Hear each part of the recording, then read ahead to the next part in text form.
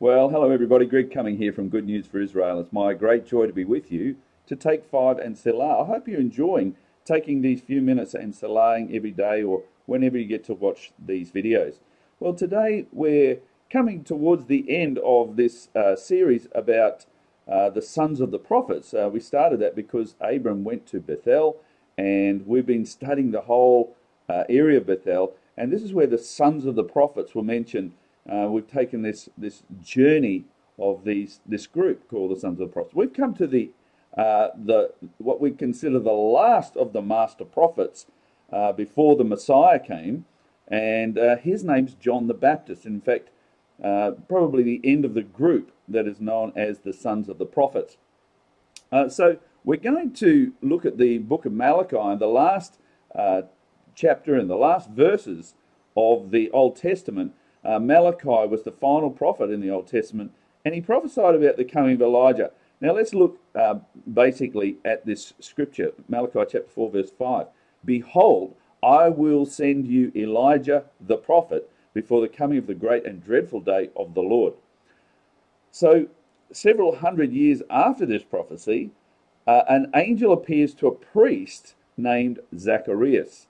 And we pick up that story in the New Testament in Luke chapter 1 and verse 13. And it says, But the angel said to him, Zacharias, Don't be afraid, Zacharias, for your prayer is heard, and your wife Elizabeth will bear you a son, and you shall call his name Yochanan, or John.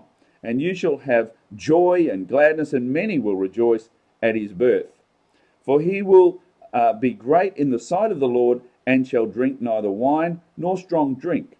He will also be filled with the Holy Spirit, even from his mother's womb. And he will turn many of the children of Israel to the Lord their God. He will go before him in the spirit and the power of Elijah, to turn the hearts of the fathers to the children, and the disobedient to the wisdom of the just, to make ready a people prepared for the Lord. So very soon we see an Elijah-like character come bursting onto the scene. In that very same region of the Jordan River as where Elijah crossed over with Elisha. And of course his name was Yohanan, or the son of Zacharias. We know him better as John the Baptist.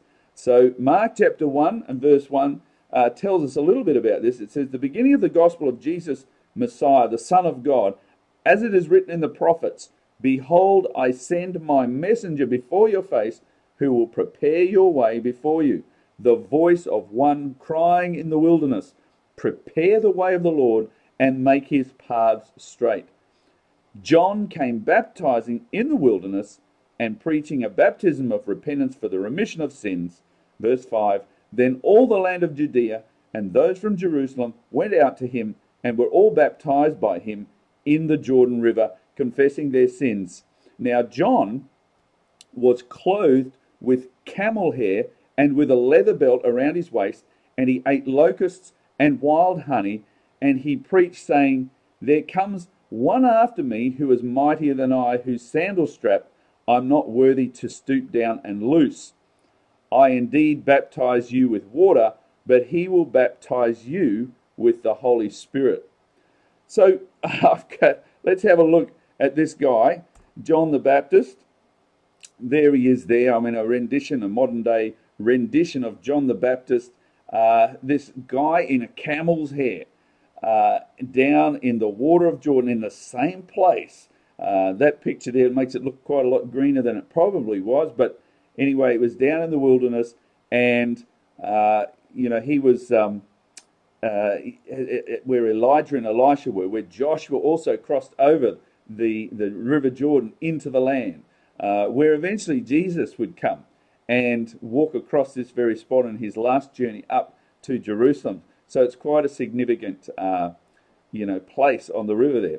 Let's just turn to Matthew chapter 11 and verse 13 to clarify this issue, or Jesus clarified it anyway, regarding this man called John the Baptist. And so we see in Matthew 11, it says, just let me get that back up there. It says in Matthew 11 verse 13, For all the prophets and the law prophesied until John. And if you're willing to receive it, he is Elijah who is to come. He who has ears to hear, let him hear.